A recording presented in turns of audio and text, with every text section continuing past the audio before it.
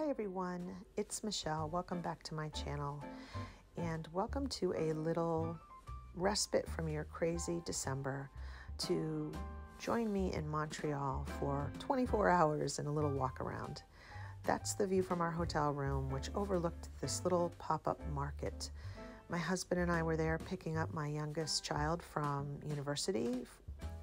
They studied abroad this term, and we were given this opportunity to walk around the city during a snowfall. We had to travel across a pretty nasty storm, but once we got there and settled, there was this beautiful picture-perfect snow that fell the entire time we were there.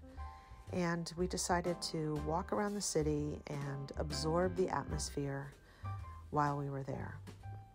December can be such a challenging month with all the things that we need to do, all the things we want to do, and sometimes that doesn't leave us a lot of room to relax and take a breather. But this forced respite was just exactly what we needed. From walking around the market and watching maple taffy being made in the snow to walking around Notre Dame and the city square at night, it was such a beautiful moment to reflect on 2022 and what a crazy year it has been. For us, for me, it's a year that has provided some of the most challenging personal challenges of my life and growth of my life, but it's also opened up a lot of travel, which was such a beautiful gift after being inside during the pandemic. It's given me gifts of friendship and new people in my life, opportunities to learn, opportunities to grow. And it hasn't been easy, but that's what life is, right? The beauty of things is always interconnected with the sorrows and the hardships. And I have such gratitude for moments like this where you get a respite, you get to breathe, you get to take a moment and say, you know, life is worth living and I have so many gifts in my life. I want to thank you for being a gift, for coming to this channel, for tuning in.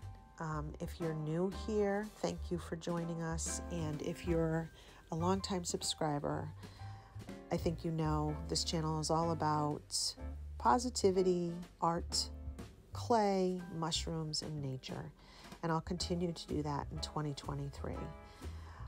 I always have great intentions going into December to do all of these prompts from different creative channels, and I make it halfway through and then the month takes over. I think that's very true of all of us, right? We have these intentions for December that we're going to, there's so many demands put on us, and then of course we have expectations and things we want to do as well.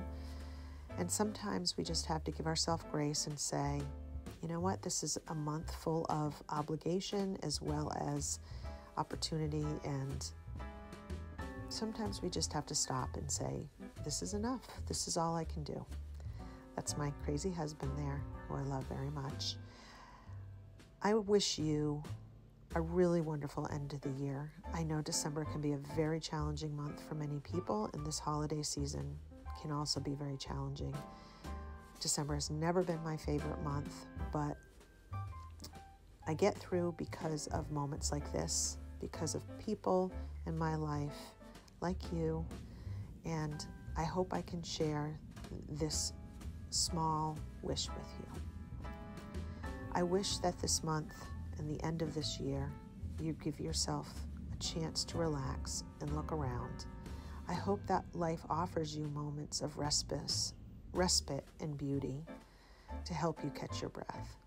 I hope that 2023 comes in gently and is filled with prosperity, happiness, and peace.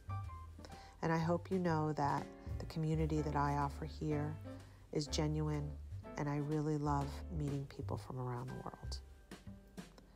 So whatever you're celebrating or not celebrating this time of year, I wish you happiness, health, friendship, and love.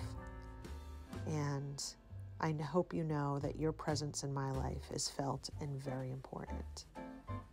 Think of this as a holiday card from me to you. Blessings for 2023. Thanks so much for stopping by.